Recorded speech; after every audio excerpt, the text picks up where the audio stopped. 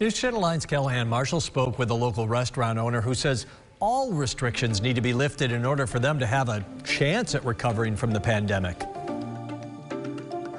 While many New Yorkers were celebrating, Marty Richardson was sitting back watching. I feel like people get the impression that it's like some kind of win for us, but it isn't, because it doesn't really change anything for us at all, and it's just frustrating. She owns 3 restaurants in central New York. Despite capacity restrictions being lifted, bars and restaurants still have to social distance. I think they really need to take away the 6-foot rule for it to make any difference for us to go back to normal and to be able to see like our full capacity.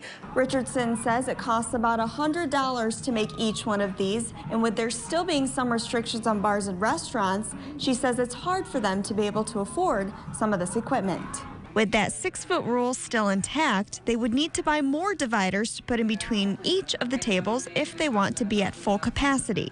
Unless we're going to invest like some insane amount of money in like making these, dividers, and the dividers take room, and we do that, but that takes away table space, and less table space means less people, and less people means less money for us. It's a battle she can't seem to win. We've taken such a hit for over a year now, and it's like, throw us a bone. And they're tired of begging.